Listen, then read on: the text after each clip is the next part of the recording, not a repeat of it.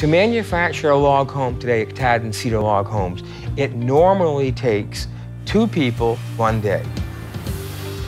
Our house line is one of the most advanced log home manufacturing lines in the world.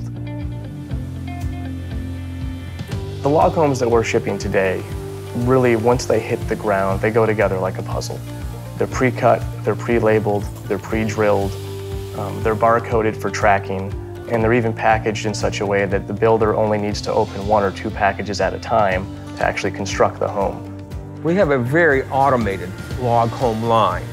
When we control the environment, so there's no rain, there's no snow, there's no wind, and all these machines are set up once to do a very specific product, it's much easier to get the quality control than it is out on the job site when the saw may not be level, when it might be raining or snowing or whatever the weather might be, and they're only doing this once and they have to keep resetting up their skill saw or their table saw to do all these different cuts. When we have a manufacturing environment, it's very easy to control the quality because we do the same thing over and over again.